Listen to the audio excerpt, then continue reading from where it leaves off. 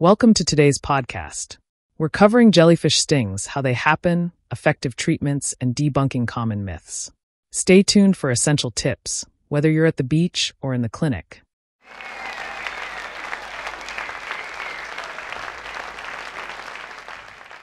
Okay, so picture this. You're at the beach, sun's out having a great time, you wade into the water, and bam! It feels like someone just jagged you with something. You don't even see what did it. But deep down, it was probably a jellyfish. Not the best way to start a beach day, right? So today, we are diving deep into the world of jellyfish stings. And we're going way beyond basic first aid here, right? Yeah. We'll uncover the science behind these stings, bust some common myths about treating them, and hopefully by the end of this, you'll be able to impress your friends with how much you know about jellyfish. Exactly. We've got a stack of articles you sent in, and honestly, just skimming through them, I learned some crazy things.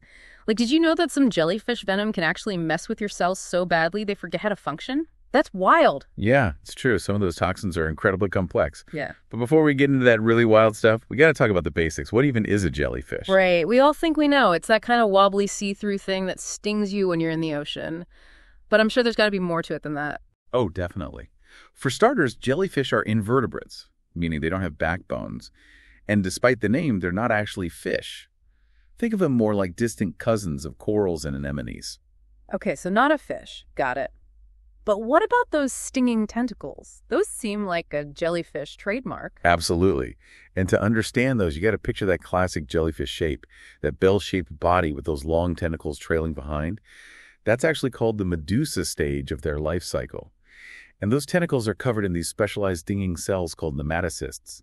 Imagine them like tiny little harpoons that inject venom into anything that touches them. Wait, so it's not just the tentacle itself that stings, it's injecting you with something. Exactly. And here's where it gets interesting. That venom, it can be totally different depending on what kind of jellyfish you're dealing with. Some just cause a little irritation. Others, well, let's just say you don't want to mess with those, like the box jellyfish, for example. Their venom is so strong, it can cause so much pain that people go into shock and drown before they can even make it back to shore. Wow, okay. I'm already getting chills and we're just getting started. So you mentioned different species. How many different types of jellyfish are we talking about here? And do I need to be worried about all of them? Thankfully, no. There are thousands of jellyfish species out there, but only a small percentage are actually dangerous to humans. It's kind of like if you had a barrel full of apples. Most of them are fine, maybe a little bruised, but then you get a few bad apples mixed in. Okay, that's reassuring. So let's talk about those bad apples for a minute. If we're going to be jellyfish aware, we need to know who the worst offenders are. Absolutely. Let's start with the one we already touched on, the infamous box jellyfish. They're found in the warm waters of the Pacific and Indian Oceans, and those are the ones you hear horror stories about. Yeah, those are definitely at the top of my avoid at all costs list now. Yeah. What else is out there? Well, there's the Portuguese Man-of-War. And this is where things get interesting. It's not actually a jellyfish. It's a colony of organisms all working together. But it looks like a jellyfish has those trailing tentacles and a seriously painful sting. You'll find them in warmer waters too, but they're even more widespread than the box jellyfish. Okay, so a jellyfish imposter, but with just as much sting. I'm sensing a theme here. Warmer waters, more danger. Generally speaking, yes, but there are a couple of culprits you might encounter in both warm and cool waters, like the sea nettle and the lion's mane jellyfish. Lion's mane, as in the biggest jellyfish in the world. That's the one. Their stings can be pretty bad, but luckily they're not usually life-threatening. Okay, good to know. But let's get into the science behind these stings. How do those nematocysts, those tiny harpoons you mentioned, actually work? What's happening at a microscopic level that causes that instant burning pain? It's actually a really amazing process, and it happens so fast. So remember those nematocysts we were talking about?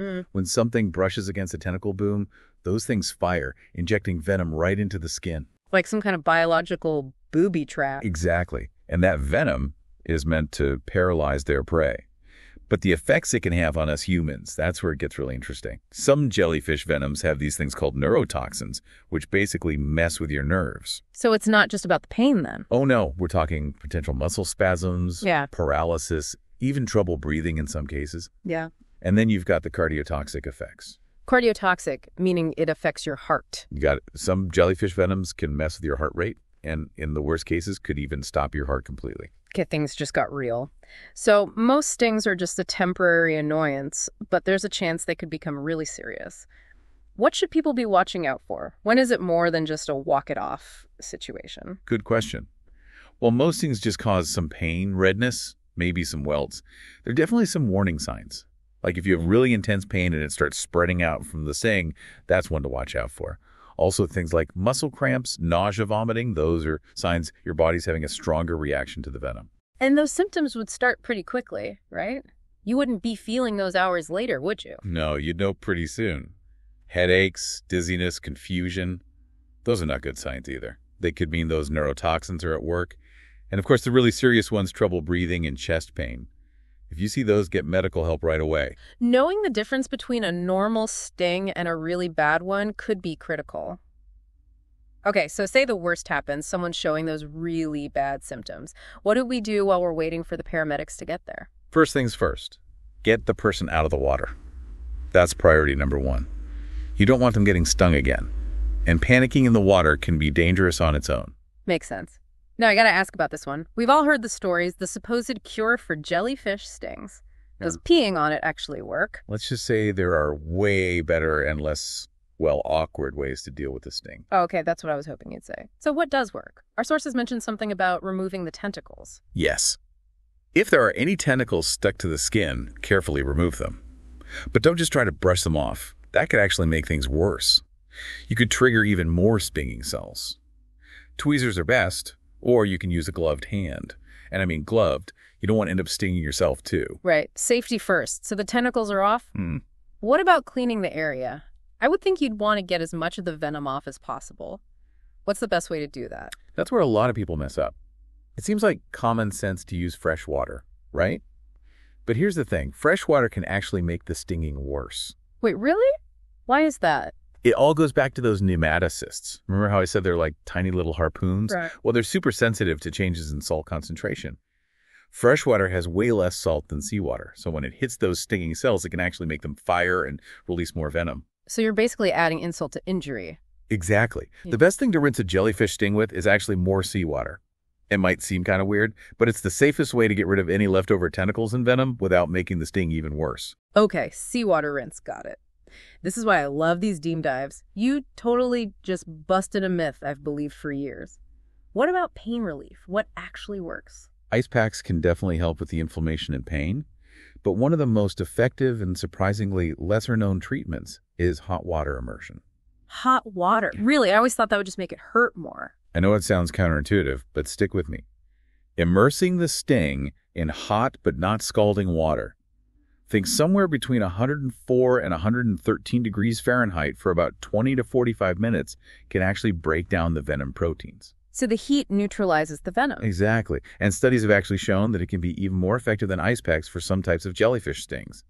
Now, when it comes to those nasty tropical stings, like from the box jellyfish or the Portuguese Man-of-War, our sources mentioned vinegar. Right. You said earlier that vinegar could actually make some stings worse, so now I'm kind of unsure about it. And you're right to be cautious.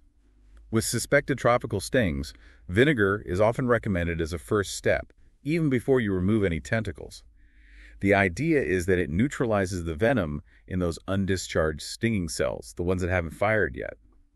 But, and this is really important, vinegar can make stings from certain species, like the bluebottle, much worse.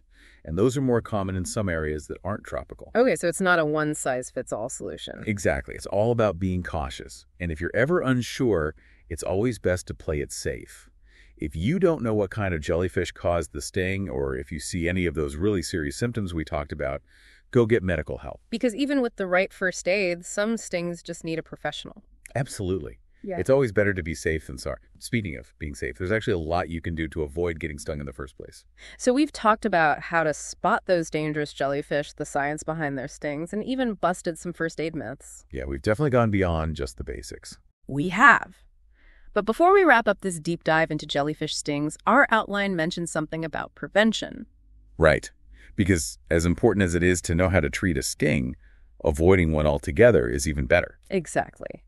And besides the obvious, don't swim during jellyfish season, advice, what are some things people can do to stay safe? Well, first off, pay attention to those warning signs on beaches. I know they can seem like overkill sometimes, but they're there for a reason. They're like a little heads up from the jellyfish letting you know, hey, we're out here. Exactly. And wearing protective clothing can be really helpful if you're swimming in an area known for jellyfish.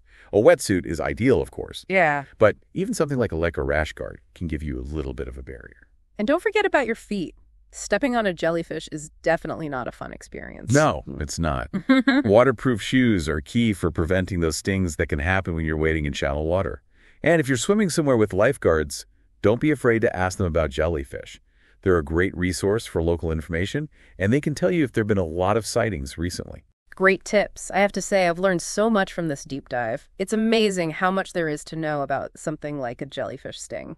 It's really fascinating to me that these creatures, as much as we might want to avoid being stung by them, they play a vital role in the ocean's ecosystem. That's a really good point. We've been so focused on the sting part of jellyfish, we haven't even talked about their place in the bigger picture. And that's where things get even more interesting. They might be pretty simple creatures, but they're a crucial part of this complex web of life in the ocean. So there's definitely more to them than meets the eye. What's something our listeners could check out if they want to learn more about the ecological role of jellyfish? Here's something to think about. What if I told you that jellyfish could actually be a sign of a changing ocean? What does that make you think about? Ooh, that's a great one to leave everyone with. A little food for thought. Well, there you have it, folks. We've gone from basic beach safety to a whole new appreciation for the world of jellyfish. We've busted some myths, uncovered some surprising science, and hopefully given you the knowledge you need to stay safe out there. And hey, maybe you can even impress your friends with your new jellyfish knowledge at the beach. And remember, those warning signs are your friends. Until next time, happy swimming.